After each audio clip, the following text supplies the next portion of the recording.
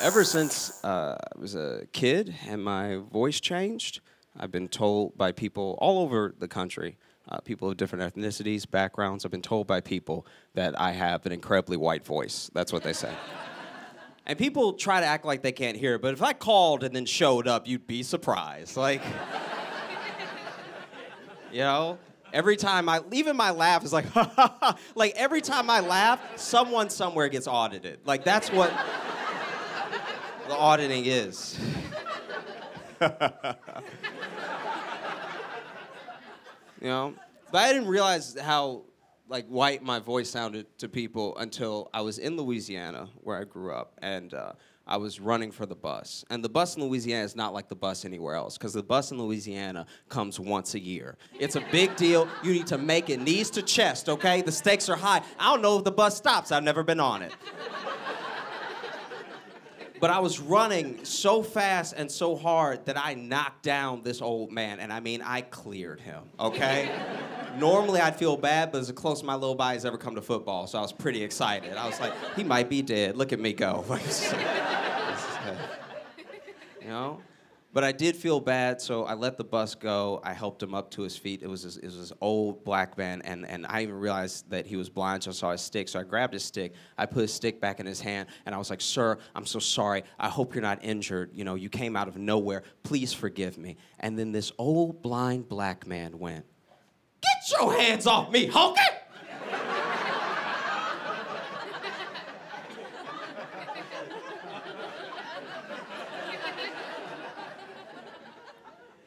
And I was like, sir.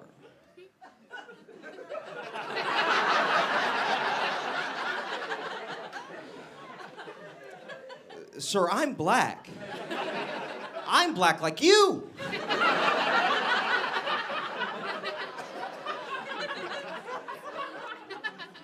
And he was like, nice try, cracker. Like, there was nothing I could do. And I've never had to prove I was black for it, so I got mad, but then the madder I got, the whiter I sounded.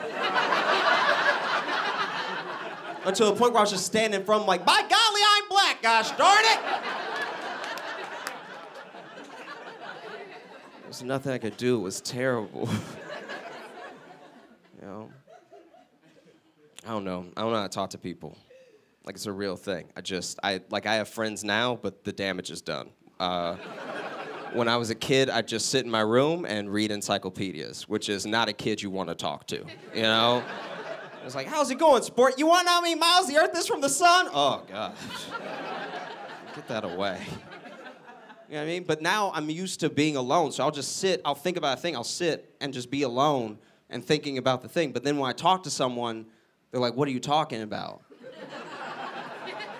And I'm like, no, I'm not crazy. I was thinking about this all day. Like, I ran through all the channels, all right? I'm not crazy, you're crazy, okay? I can't be crazy. You need to check. You're just finding out. I've been here, all right?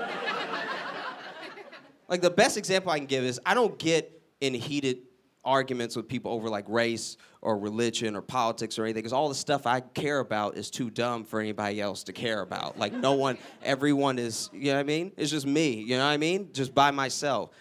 Like, the best example I can give is when you go to the bathroom and you wash your hands and then you go to dry your hands, but there's no paper towels, there's just that air dryer. Where is the air coming from?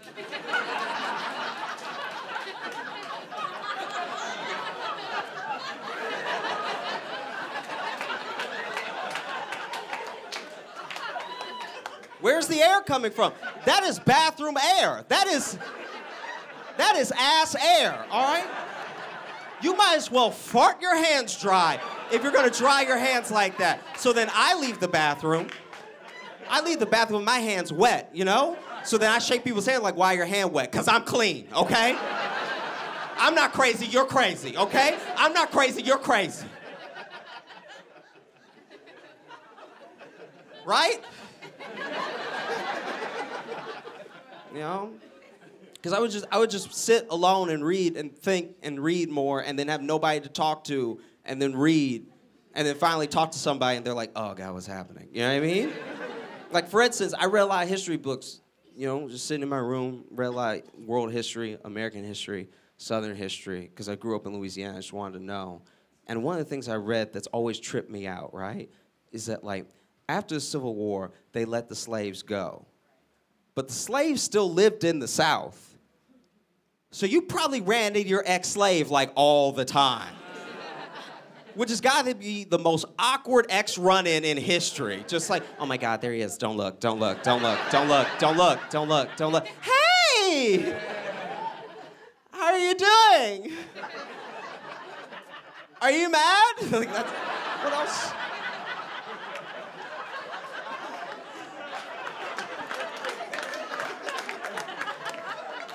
I mean, what's she gonna do?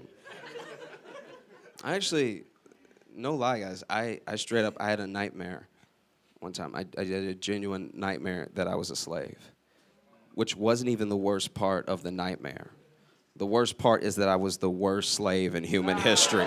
I was so bad. I was yelling at the slave master, like, I'm not trying to start a revolution, I can't pick it up, all right? No, I passed out from heat stroke twice today, okay? You can whip me if you want, but I'm anemic, so I will bleed out. And that's on you, okay? Oh, you're gonna kill me? Please kill me. Please kill me. I would love for you. This heat is what's killing me. I've had hay fever for 2 months.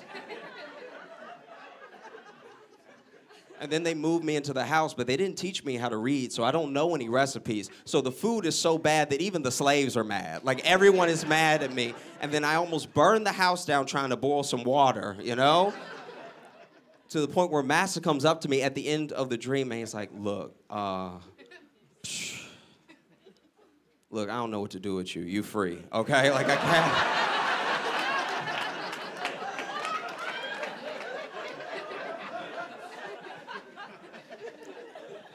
I woke up fired from being a slave.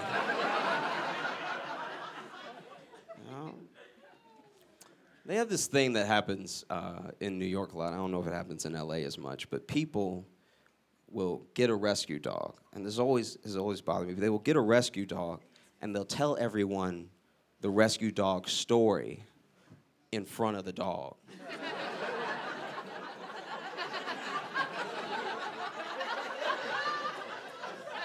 It's right there. You telling its whole embarrassing life story. It's right here. It can hear you. You know what I mean? They do it all the time. Like, oh, this is Fifi. She's a rescue. A funny story. Found her under a bridge, raggedy. You know what I mean? Like, dusty, struggling. You know what I mean? Only 3 hairs on her little head. You know. I tried to feed her. She even know how to eat. I was trying to feed her. She was like, she had no idea how to eat. And so I had to grab her little mouth. I had to chew the food. I had to put the food in her mouth. I had to make her little head chew. I'm a hero. I'm a hero is what I'm saying. I'm a hero. You know? I wonder if dogs do that to us. You know what I mean? Like, I wonder if dogs go to the park and see other dogs, and they're like, oh, yeah, look, that's Bill. He's a rescue. Michaela left him and he lost his job in the same week, so he really hadn't been doing anything, all right? I can't even watch my shows because he's at home all the time. It's absolute. Sometimes I will poop on the floor just to give him something to do that day, you know? And he'll try to act mad, but deep down he's like, thank you for giving me purpose. I appreciate it. Thank you so much. He's a rescue. I'm just trying to do my part, you know? Help out. There's a thing that always bothers me. I get upset with people over how they use language just because if you use cliches, I feel like you don't care about this conversation.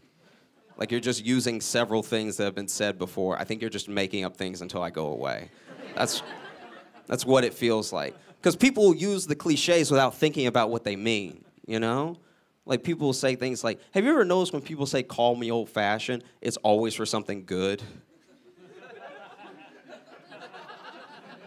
You know, people are like, call me old-fashioned, but you should hold the door open for the person behind you. Or like, call me old-fashioned, but the man should pay for the date. Bad things happen in old-fashioned, you know what I mean? Are you serious? No one's ever like, call me old-fashioned, but we need some slaves around here. We really do. Like, we really, there's no more overhead to pay, all right? If they can build the pyramids, they can make Subway sandwiches. I will not lose my franchise this year. You know? It's insane. No one's ever like called me old-fashioned, but I don't like when women voice their opinion. That just always, it has always upsetted me. Feels gross. I don't like it. They're just throwing out ideas that I would have had if they had given me enough time to say it myself. But then they're talking, and it's like, ugh. You know? The other one that I really hate, that really kills me, it really upsets me, is don't judge a book by its cover. I get what you're trying to say. I get what you're getting at. You know what I mean? Don't judge just on appearances. There's more than what meets the eye. I get it, right? But that's a bad analogy. When was the last time a book had the wrong cover? Like, help me out. When have you been going to the bookstore to get a present for your niece, and you're like, I'll get Winnie the Pooh. She like Winnie the Pooh. And then you grab Winnie the Pooh. You just look at the cover. You don't read it. And so you grab Winnie the Pooh, and then you wrap it up, and then you give it to her, and then she unwraps it. And she's like, oh, Winnie the Pooh, I'm so excited. And then she turns the page past the cover, and it's Mein Kampf. That's never happened. No one's going to a bookstore just putting different books on different covers. That's insane. Sometimes I'll be in New York on the subway. I'll be like, he's about to be crazy. I don't know what he's about to do, but he's about to be crazy.